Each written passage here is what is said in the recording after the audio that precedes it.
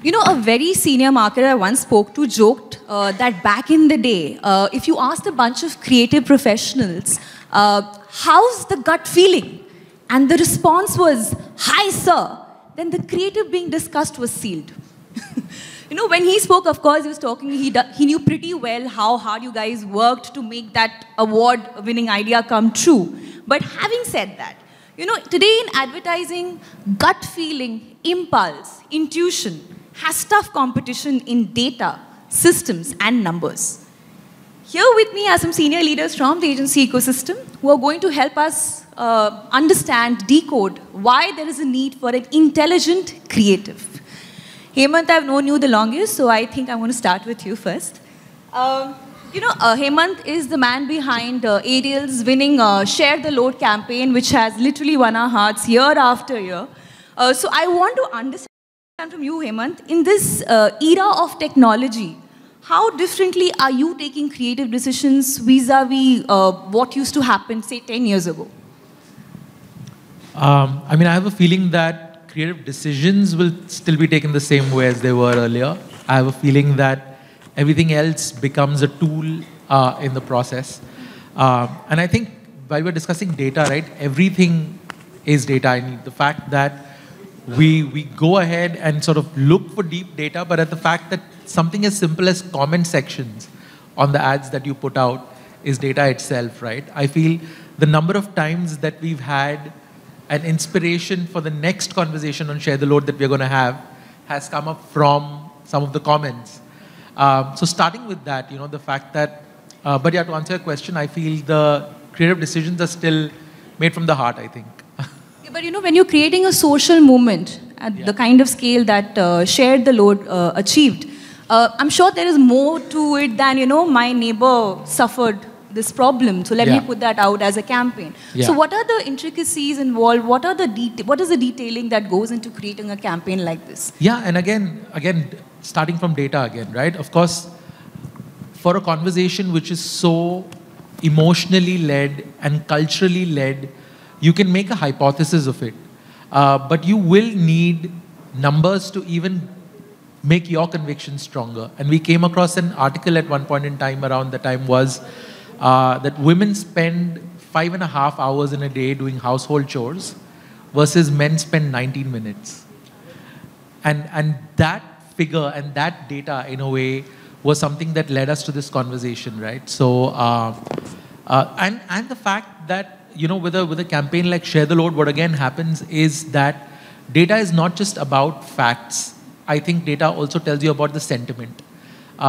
You also realize from comments, conversations, what's the tone that people are talking about. In a way, it is the conversation of equality and it is a women's movement in a way. But each year, the tone sort of changes. We know that there was an open conversation at one point, there was an aggressive conversation, there was a heartfelt conversation. And the fact that with each passing year and with each new piece of information that we hear in terms of data, you know where the sentiment is going and how you've got to match up to that sentiment and you've got to sort of live up to that sentiment. So like I was saying, I was telling you the fact that it's actually a cyclical approach in a way. When you said gut, the fact that you start with a gut and you look for data to sort of feed into that gut, and then that, you know, gut feeling just gets sort of, it becomes the evidence for your gut in a way, that data. So I think it's that cyclic process in a way. Yeah. I'd like to come to, thanks Hemant for that. I'd like to come to Ram now. Ram was at Meta for 6 years before he joined Mullen Lintas as a CCO. You know, today a creative agency needs to make much more than that one TVC. You know, with the kind of digital platforms available today, you have to customize your creative for each of them, also based on the customer's moods, the cohorts, everything that's available to you.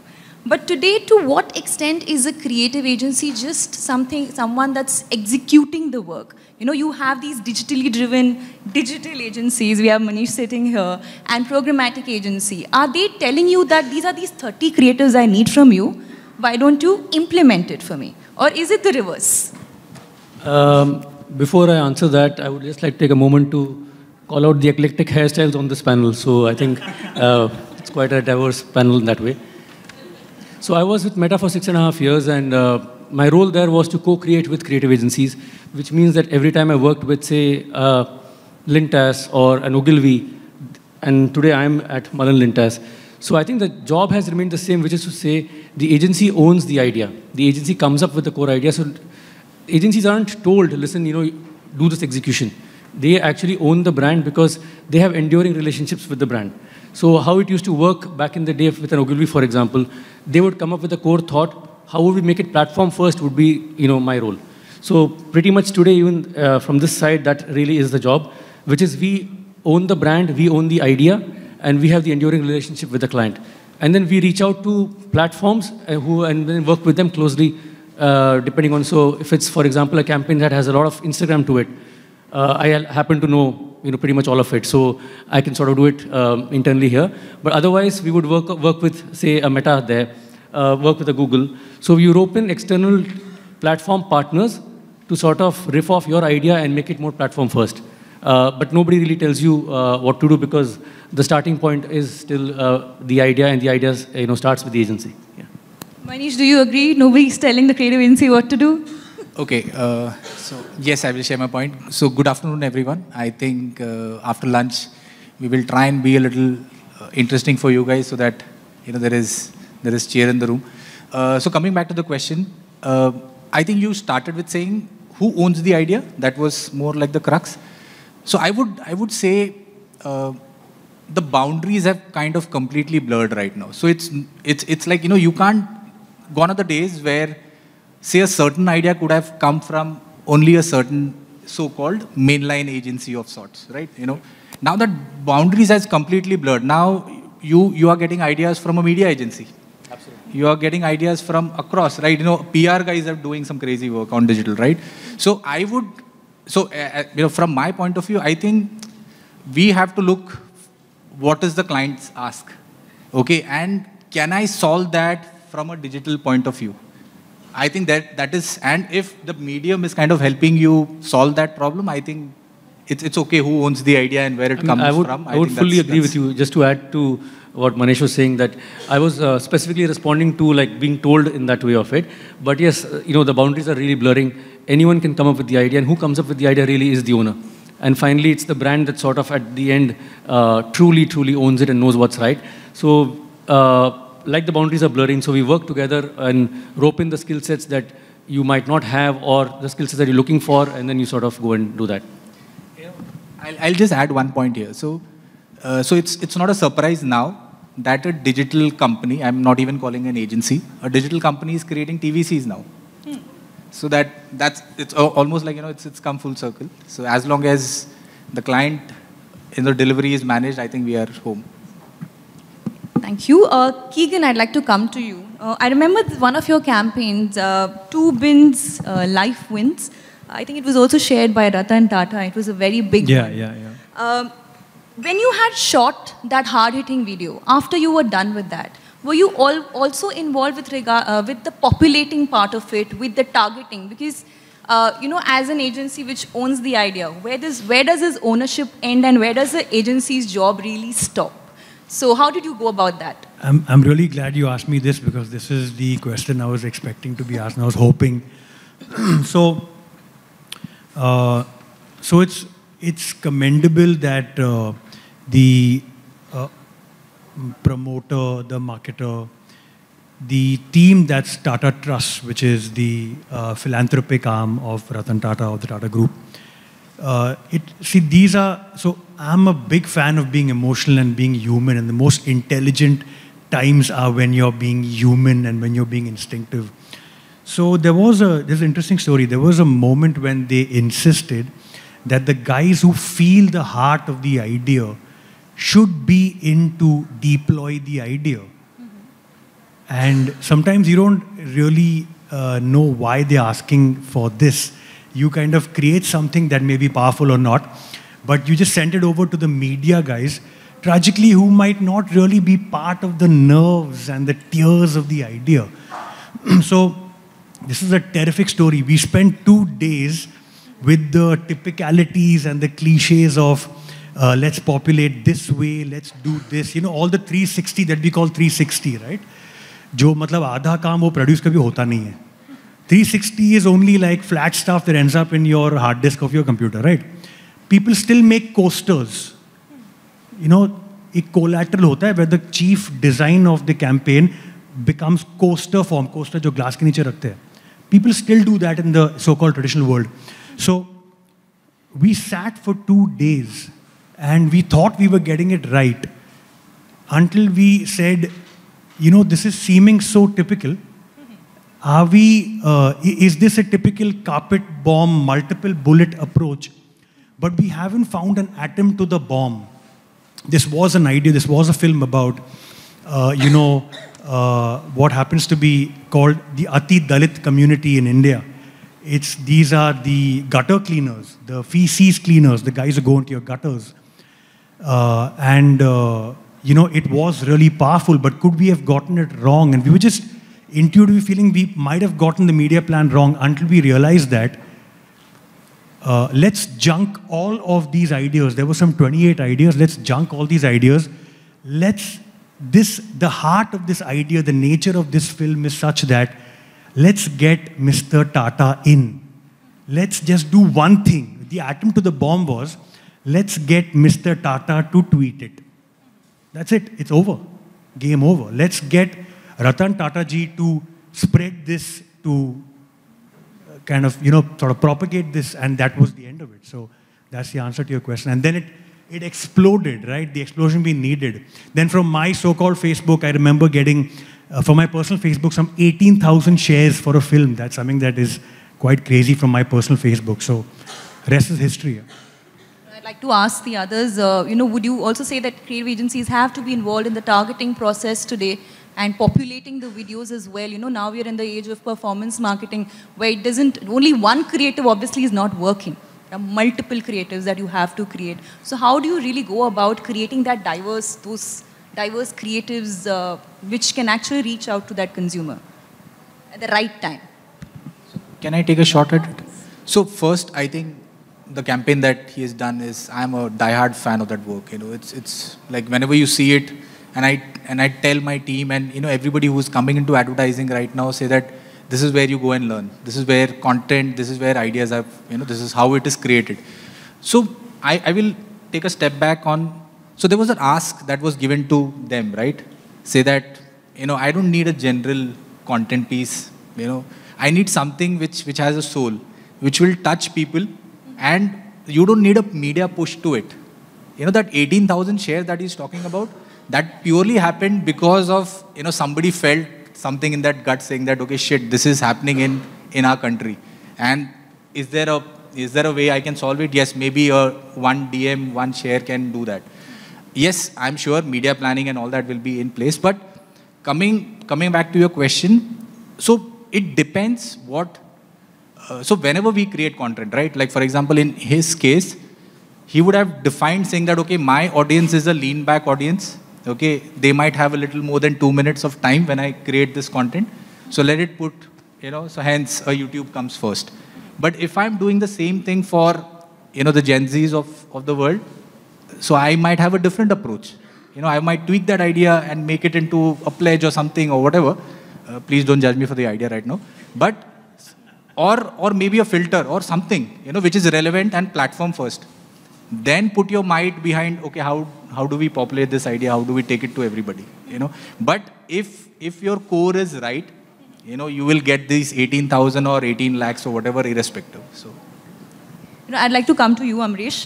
You know, in your case, Publicis has spent a lot of money, invested majorly in Epsilon and Sapient.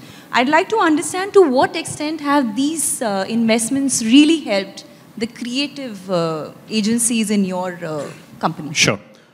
See, that's an interesting question, right? And there are probably 2 parts to that answer.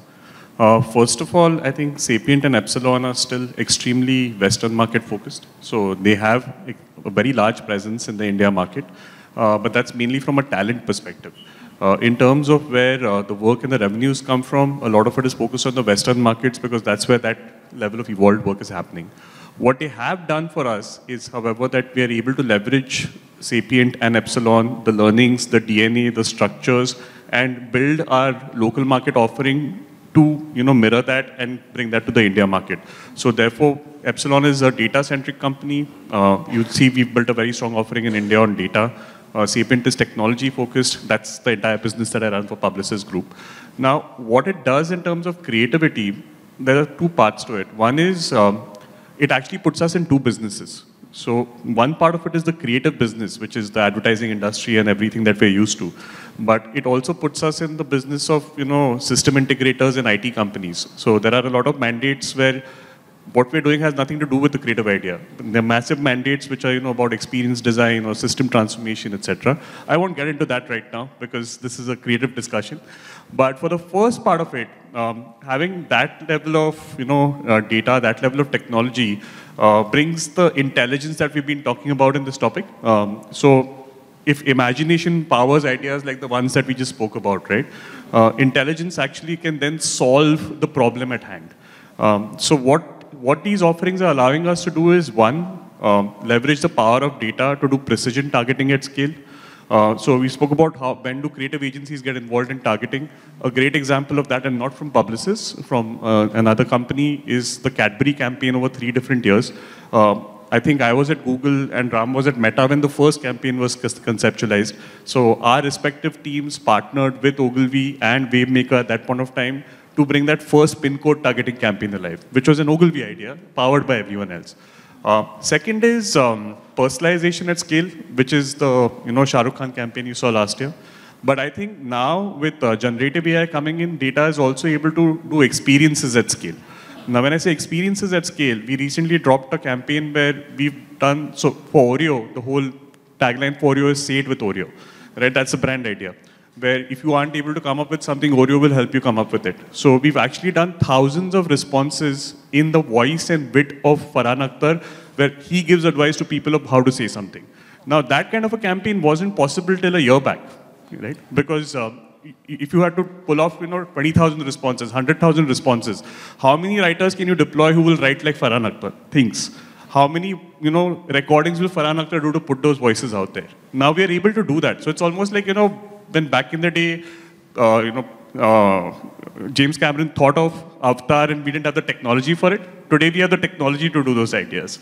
So I think that's where it's really coming in. So precision at scale, personalization at scale, and now experiences at scale. That's what we're able to do with this. Wow, interesting. I'd like to bring in Hemant and Ram here. You both are from a network agency, so to say. Would you say it is doable for every creative agency, especially even the independent ones, to invest in such massive data undertakings, tech, research, R&D? Is it something that is a must-have for a creative agency, doesn't matter which size? And is it something that the clients are really actively demanding from an agency today?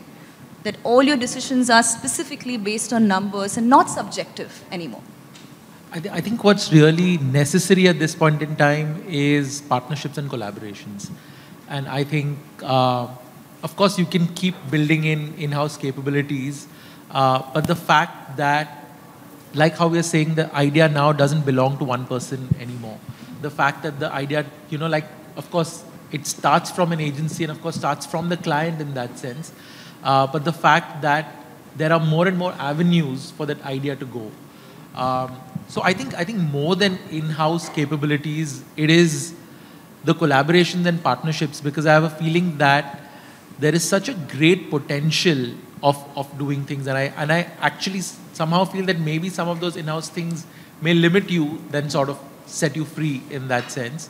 But yeah, I think that's the short answer of it. Yeah, if I were to add to that, I would say that more than the in-house capability, of course, which agencies are developing, I think what's really important is a change in mindset. Like, agencies have to be a lot more curious now. So you have to be really aware of what's happening in the world and curious about the technologies that exist and the partners that you can sort of collaborate with.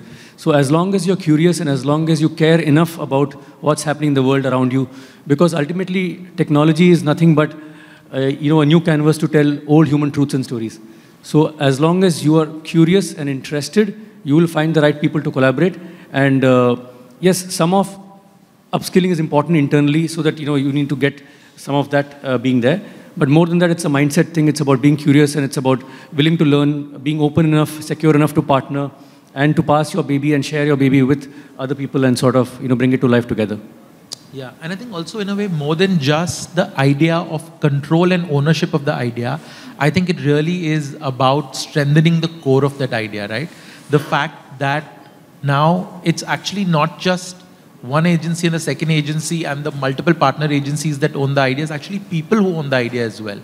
Once you put an idea out right now, an idea like Share the Load, for example, has champions and ambassadors and people who carry that idea forward. And beyond a point, I don't think you'll be able to create that in-house. The fact, the voices of the people will not be able to bring in-house, but they are actually taking your idea forward. Which is why what becomes extremely important is how strong is the core of your idea, that no matter where it goes, it doesn't get diluted or dissected in any way, but that the core stays as honest and as truthful as you started out to be. So, yeah. So I'd like to actually come to Amaresh. What truly is the ROI for a creative agency today then? Look, I think it depends on the objective and what role you're playing. If you're taking end-to-end ownership of the campaign, then you could measure it in uplift in sales and the more traditional metrics. But if you're playing a niche role, then you can only measure niche metrics. So the more ownership a client gives to a particular partner to take end-to-end views, the more you'll be able to deliver ROI in terms of end metrics like business conversions and sales. It also depends on whether a brand is sold digitally or not. So the point being, I think at the end of the day, we've always measured, some of these through brand lifts and sales conversions. There are just digital ways to do it now. Just one last question before we move out. The biggest villain for all creative agencies today is social media outrage. Is there any way you can actually curb that monster? Once you put that ad out, is there any kind of social listening that can kind of keep it in check? As agencies, Keegan. So I think, I'm sure everybody will have a point of view. So there are two approaches that typically brands and agencies can do. First is whenever there is an idea that somebody is creating, right? You know this will work for a certain section of audience, or this might not work for a certain section of audience. You already know that in when you're doing your analysis, when you're doing a prelim research and all that. Still, there is chances that that campaign might blow up on your face and it might not work. So yes, the first important thing is own up in a way, saying that okay, we have done a mistake, and if you plan it well in advance, maybe there can be a way where you damage control that entire exercise and then kind of move on. So I mean, of course, sometimes outrage can also be the strategy. So if it's the best way to get eyeballs. So if that is the case, then that's planned outrage in that way. But of course, a sweet sorry always helps. And the other thing is you really never know what offends anyone nowadays. So I think overall the thing is that you should be true to what the brand's personality is, to the messaging, not seek to sort of hurt anyone or be outrageous just for the heck of being outrageous. And as long as you're honest to the idea and to the people you're serving, an apology should work in case you've sort of crossed a boundary. Keegan, I think it was for you originally. That's cool, man. See, I think, so outrage, right? I think marketers maybe the time has come for marketers to be a little less paranoid. I think, and especially the network guys, let's assume the network guys work with the slightly bigger, tad more powerful marketers. So is outrage resulting in pulling out campaigns instantly? I think more often than not, right? I think it'll be, double outrage, quote unquote, for some outrage to happen that starts with courage and bravery, which is sort of a brave campaign should have that as default parameter. If there is some outrage, imagine the double outrage with a marketer or a team of marketers or a brand not taking it out. So it's a win-win, right? So there's an interesting example of, was it Zomato? And there was somebody who had a problem with a Muslim community delivery boy, and he said, मैं accept नहीं करूँगा इसके हाथों का sort of खाना वगैरह. So I think so that is just a brand being a well-meant brand and doing its thing. And then the double outrage and the double love of sticking to their stance and defending with dignity and articulation. I think that time has come for us to manage outrage and not be outraged by outrage. Yeah. You know, so I think we should, in fact, I just beg and request marketers and all of us to just be braver, more courageous. I'm just worried that, you know, I don't see, like, it's a tad embarrassing that we still the traditional guys, and I'm traditional, so you called me, to main to bolunga. Ki, you know, we still are talking about be stupid. Yeah? India mein be stupid bolne ke liye phatti hai. Aajkal. You know, so we can be braver. You know, so I think, and speaking of tech, right, are the responses which we call data, and we are very happy about it, are the responses rendering us a soft target? Bollywood does not have, you can't sit there with your laptop and have responses while you're watching Rocky and Rani ki Prem Kahani, while Dharamji and Shabana Azmi are kissing. They are brave. They are looking emancipated and cool and contemporary. They are getting away. Our campaigns are sanitized at word go. We put it out, like he's saying correctly. I moved this bottle from year to year. It's offended someone, yeah? मैंने राम का नाम छुपा दिया, देखो. है ना? तो मैं क्या बोलता हूँ कि we should be brave and then be braver beyond that as marketers, because we are polished, we are well meant, and we have the power of digital agencies managing us, being our verbal stylists and managing our journeys. I think we should continue to be that, personally. So on that note, here's hoping for braver clients and also that handshake between creative and technology, which will hopefully take us on a better course in the days to come. Thank you so much, everyone, for all the insights. I think it was a lovely discussion. Thank you. Thank you so much. Thank you, everyone. Thank you.